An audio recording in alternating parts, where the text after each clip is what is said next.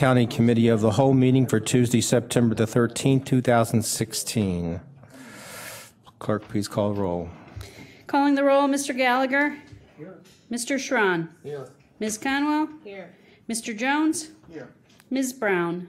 Ms. Brown is absent at the moment. Mr. Hairston. Here. Ms. Simon is absent today. Mr. Greenspan. Here. Mr. Miller. Here.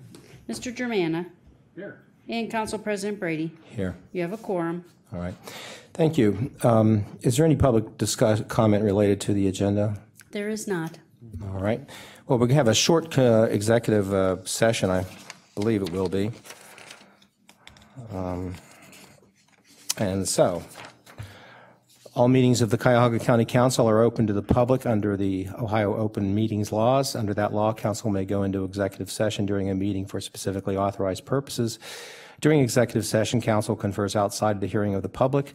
Council may not make any decisions about any matters in executive session. All decisions are made in public. This afternoon, the council's committee of the whole will go into executive session to discuss collective bargaining matters.